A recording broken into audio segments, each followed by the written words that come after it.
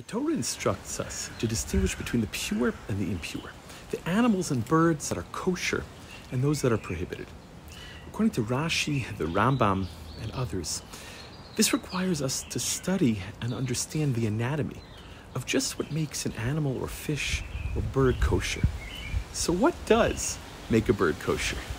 Here we're standing in my garden in Jerusalem, and we have our hen, Marshmallow. Where is she? Marshmallow is going to help us understand just what makes a bird kosher. The Torah in Shmini and later in Re'eh provides simanim, signs or characteristics of kosher animals and fish, but doesn't give any simanim for kosher birds.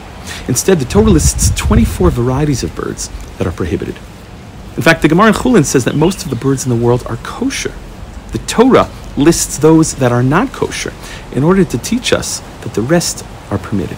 If we were able to properly identify all of these 24 varieties of birds without a shadow of a doubt, well then we would indeed be able to eat every other kind of bird. The problem is that over time, we lost the tradition as to how to properly identify these birds. Instead, the Mishnah in the third parak of Chulin provides 4 simanim, 4 signs of a kosher bird. The first, kol of hadores tameh. Any bird of prey is impure, which Rashi explains is a bird that pounces on its prey and grabs it up with its claws. This phrase, for example, lists the eagle as the paradigm of the non-kosher bird. The Mishnah continues, kol sheyeshlo etzba yitera. All birds that have an extra toe, vizefek, and a crop, vikur kivano niklaf, and have a peelable gizzard. Gemara explains that it is peeled easily by hand, niklaf biyad. All of those birds are tahor. All of these birds are kosher. Okay, so now let's take a look at our lovely hen here, Marshmallow, and see if indeed she is a kosher bird. Okay, so Marshmallow's enodores, she's non-predatory, she's a very gentle bird. Here she's eating out of my hand. In fact, she gets scared when she sees some of the stray cats that come through our garden. What's this etzba yitera, this extra toe? So Rashi explains that it refers to, I'll try to show you this spur here, she lets me, at the back of the foot. Here, show us your feet. Okay, which helps the chicken perch. According to the Ran and others, it refers to the middle toe, which is longer. Come here. Come here. She has a zefek, a crop, which is part of the digestive system.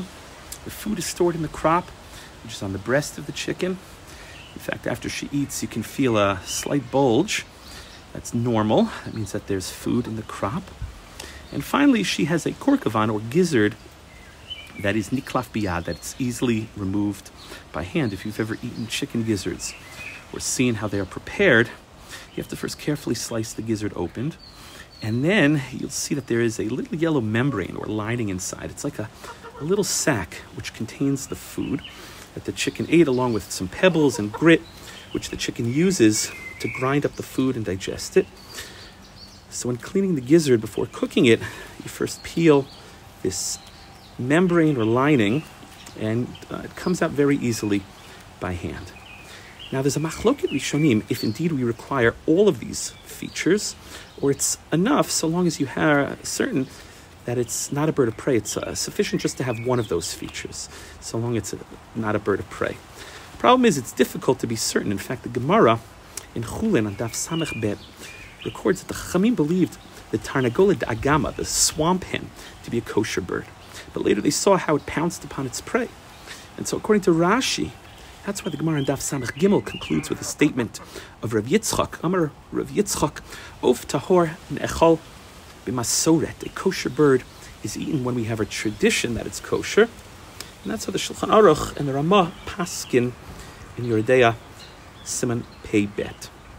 Only a bird with a clear tradition that it's a kosher bird may be eaten. We, of course, have a long-standing tradition that a chicken is a kosher bird. But don't worry, Marshmallow, we're not going to let anyone eat you.